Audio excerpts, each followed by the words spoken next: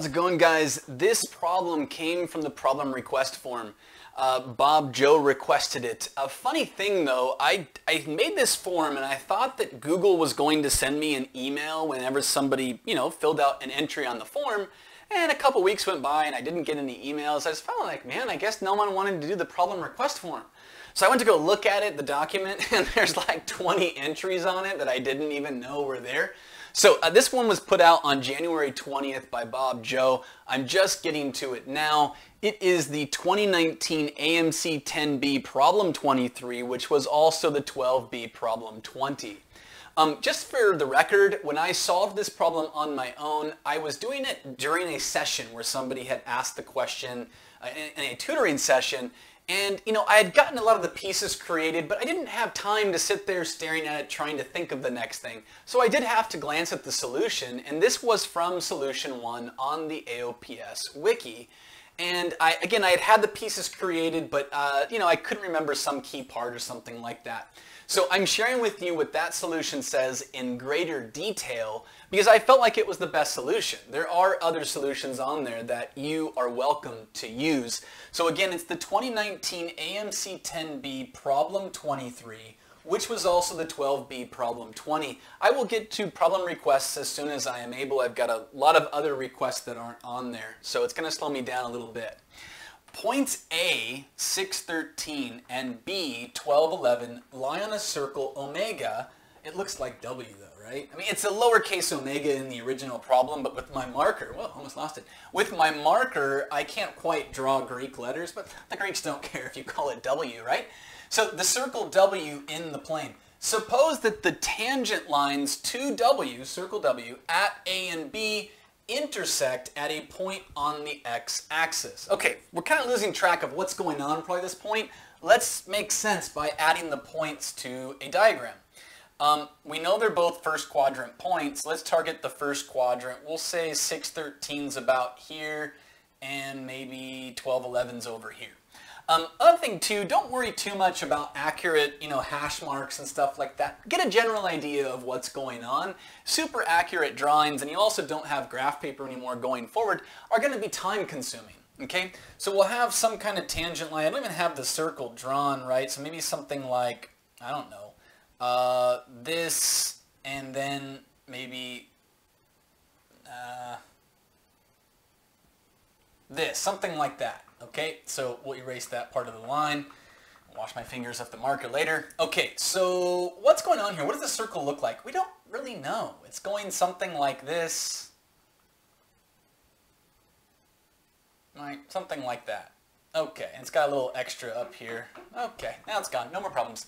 All right, so we don't know what's going on here with this circle. We got circle omega, that's the center, circle W, whatever you want to call it.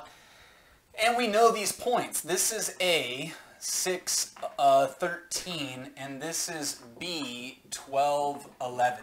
All right, so now there's going to be a couple of green light goes in this problem. What is a green light go? The green light go is because you've trained your mind to have an instantaneous response to a stimulus. And in this problem, there's two. These are instant reactions. You do them right away. Okay, so when your mom or you, perhaps even, is at a stoplight, and the light goes green, you don't think, well, most of us don't think, oh, I should go now, it's green. No, you just go. It's like you can do it absent-mindedly while you're on your phone when you shouldn't be. But you know what happens, right? You just go. Okay, it doesn't require a lot of thought. This is the same thing with this. There's going to be a stimulus, the green light, and then you're going to go. And in this case, what are those two things? The first one is this. If they're meeting at one point on the x-axis, I'm going to call that point C, and it will be located at C, 0. The distance from this point to those points is equal. That is nothing more than power of a point. It's common geometry knowledge. And so the distances from a point outside of a circle to the points of tangency, two different points of tangency, are equal. Okay? So because of that, if they're meeting at one point, you're probably supposed to use that. So why don't we go ahead and try to find out, what's going on there. If I call this D and D, and I want to find what those distances are. Let's go ahead and do that.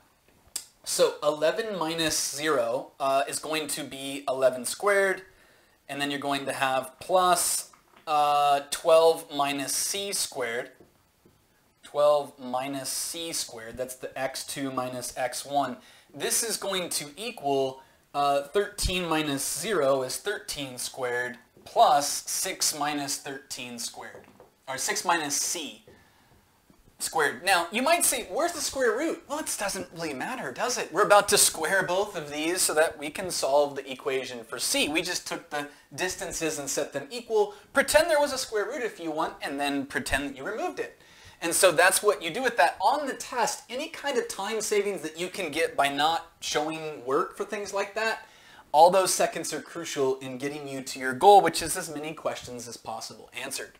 So once we've done that, this will be 169 plus 36 minus 12c plus c squared equals 121 plus 144 minus 24c plus c squared. Knock the c squareds off first, that's good.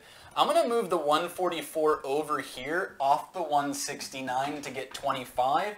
That gives me 61. I'm going to move it right back over here by subtracting 61, and you're going to get 60. Now it says 60 minus 24c equals negative 12c. I will move the 24c over here to get 12c, divide by 12 to get c equals 5. Now that we know it's 5, let's just get rid of it, because there's not really any reason to keep it there anymore. Okay, so now what do we do? Well, we said these distances were equal. Why don't we find them, right? I mean, it's not that hard. They're right here. Don't forget they're inside of a square root. You know, so if I put the 5 in here, 6 minus 5 is 1, squared is 1, plus 169 is root 170. And again, I'm going to get rid of these d values now because we no longer care that they were once called d. And in fact, it frees up d to be used for some other distance if I want in the problem.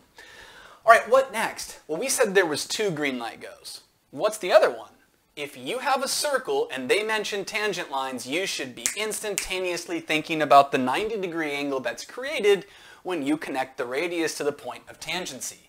And that's exactly what we're going to do now. We're going to go here and here. This will be 90 and this will be 90. And those are both radii, and in fact, we're looking for the area of circle W or omega, whatever you want to call it. And that's going to be pi r squared. So we kind of have a clear goal now. We need to find the radius. Oh, that's simple enough. How? Well, we have another green light go now. And that green light go, because we drew these 90-degree symbols, we probably should be thinking, hey, 90 plus 90 is 180. Does that have any special meaning? Yes, it does. It means this quadrilateral is going to be cyclic. And as a cyclic quadrilateral, look it up. I'm not going to establish this proof right now in the middle of this problem, but if opposite angles add up to 180 in a quadrilateral, it is cyclic. First off, you know the sum is 360, so these add up to 180, guaranteed these do also. So because of that, it will be a cyclic quadrilateral. There's plenty of proofs online. You can Google search that. And why do we care that it's cyclic? What does cyclic mean again? If you're not sure, cyclic, it just means that you could draw a circle that passes through all points. You could circumscribe a circle around the quadrilateral. But more importantly, once we see the word cyclic in our mind, we are thinking, hopefully, if you're more experienced, of this guy. That's an M.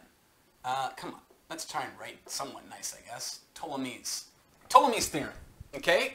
And so Ptolemy's theorem, what is it? Well, it's for cyclic quadrilateral specifically. Once you saw this, you should immediately go, oh, I wonder if I can use Ptolemy's. That should be right away. It's like, again, a green light go, a trigger, okay? So because it's Ptolemy's, what does Ptolemy's say? You should definitely add this to your small notebook. It says the sum of the products of opposite sides. The sum of the products of opposite sides. Let's make some space here. We know c equals 5. It's r times root 170. And then the other r times root 170. You're adding those. So 2r root 170. What does it equal? It's equal to the product of the diagonals. Try not to remember formulas in terms of the little letters. Memorize them in terms of the concepts. I like to write the words. The sum of the products of opposite sides. This side is opposite to this one to that one. The sum of those is equal to the product of the diagonals. right? You will remember the worded phrase much better than you will the symbols. Okay, so then we're going to need the diagonals, aren't we? Well, how are we going to get this one? It is the hypotenuse of a right triangle in which I know both of these, so while I might not know what it is exactly, I can state it in terms of r and 170. And it's just going to be the square root of r squared plus 170. Basically, your a squared plus your b squared square rooted is your c. Okay? Thanks, Pythagorean. And so then what? We also need another diagonal, but where is it? Well, it's not drawn. Just you can draw it if you need to, right? It's going to connect these 2 points A and B that we know. Well, let's just find their distance. 13 minus 11 is going to be 2 squared is 4 plus 6 minus 12, negative 6 squared, 36, square root of 40. Okay, so 40 is 2 root 10. Let's get rid of that. I'm going to take the 2 and knock off this 2. I'm going to divide by root 10 to get r root 17 equals this. Okay, so you've got this equal to this, and we're clearly going to have to square both sides here. You're going to get 17 r squared equals r squared plus 170. Move the r squared over, get 16 r squared equals 170. Immediately divide by 16. Divide by 2 now to get 85 over 8. So r squared, 85 over 8. What do we want? Pi r squared. Slap a pi on the edge of that, get C, win a prize. That's how it works. A lot of inferences have to be drawn. And you're on problem 23 or problem 20 if you were on the 12B. You probably don't have massive amounts of time yet. You need to have these things trained that when you see a circle with a tangent line, 90 degrees, instantly, right? When you see a point of tangency outside of a circle, first thought, if I connect the 2 pieces of tangent lines, right, the tangent segments, if you will, they are equal in length, and you have to think of it right away. Another one that's like that, if you have 2 circles and they're like tangent to each other, connect their centers. It's stuff like that. You want to write these kinds of thoughts in the small notebook. It's not just the formula. It's you drawing the inference from situations in the problem. You can write it in a sentence, right? You could say, you know, if you have, you know, just draw a picture. If circle, tangent, radius, then you write then and draw the same circle, tangent, radius, 90 degrees, right? You don't, here's the then, there's the picture.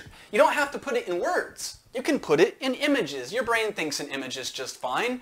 If you want to write words, you can. You write it whatever best way is for you. And that's going to help you to have the green light go thought at the moment you need it during the test. Okay? I hope this helps you guys. You have a good night. I'll see you in the next one.